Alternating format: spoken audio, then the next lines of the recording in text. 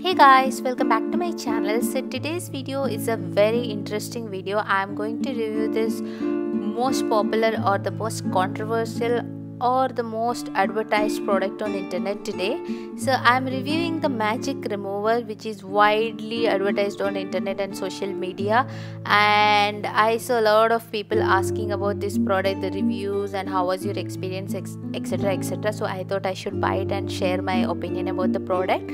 And I found it on AliExpress, and this was retailed at 217 rupees and the shipping was included. And as per the product description, this product can remove the gel polishes in 3 to 5 minutes, and we are going to test that out. And there was no ingredients or no other details mentioned. The only thing mentioned was how to use it. Just apply this onto your nails and wait for 3 to 5 minutes, and then the gel polish will pop and you can just simply remove it. So as simple as that. Normally you have to dip your fingers in the acetone for like 5 to 10 minutes to remove the gel polishes. And I did not try this on my nails because I saw a lot of scary notes about this product on the internet. So I used the nail swatch sticks to test out this product. So let's have a look at the product bottle. This is a 15 ml bottle and the product expiry is 18 months, and it's flammable and keep away from the children, and nothing else is mentioned, the details of ingredients or anything. I have 3 nail sticks which is painted with 3 different types of nail polishes. One is a holographic, one is a glitter one is a normal creamy one. So the product that looks like this, it's just like an aloe vera gel. There is I did not smell it because I was super scared of this thing, and I'm going to apply this to my nail stick and see how this is gonna work.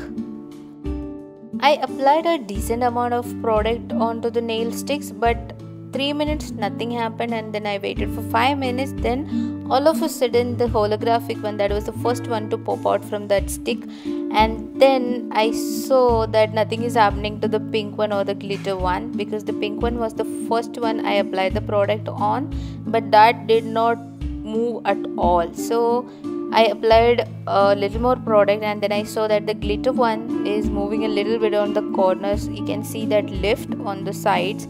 So I just pushed that thing with a Q-tip, and then the polish came off just like that. Or maybe I'm using the plastic sticks and that's why the polish is coming like that. Otherwise, if you see the advertisement, the polish cracks and then you can just wipe it out. But this, I just did this small push and the polish came off. So that's it for today, and I don't recommend you guys to use it on your natural nails. I just wanted to share it with you all, and do your research and then maybe you can use it, but I don't recommend it.